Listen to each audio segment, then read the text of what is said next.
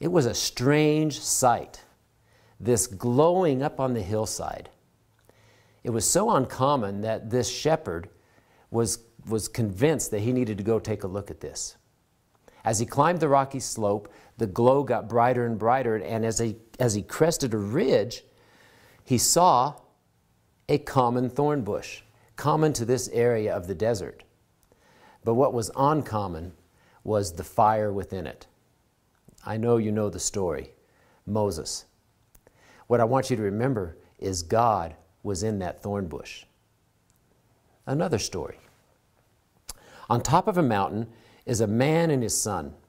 It's the time of sacrifice, and at God's command, this man is to sacrifice his son.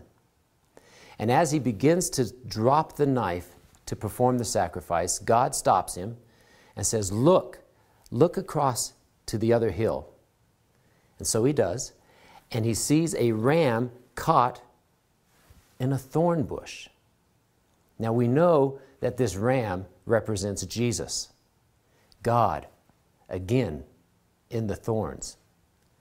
Genesis 3 tells us that one of the curses of sin was that thorns would plague us the rest of our life. You may have had this experience, that thorns are just constantly picking at you. Let me tell you a third story. A man stands accused. He's tried. He's sentenced. Today will be his last day on earth. He's turned over to the soldiers to perform the execution. But it's not enough for the soldiers just to crucify this individual. No, they want to mock him. He claimed to be a king, they say. And so they fashioned a crown of thorns and put it on his head.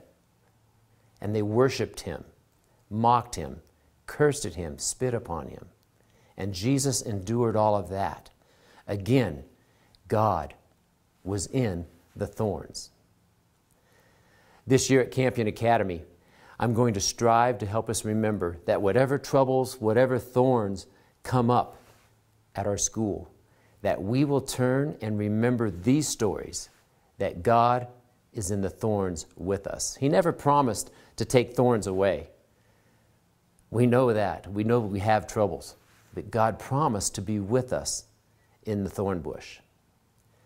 So it might be people, it might be events, it might be circumstances that are sticking it to you. Whatever it is, I encourage you today to remember these stories and remember that God is with you in the thorns.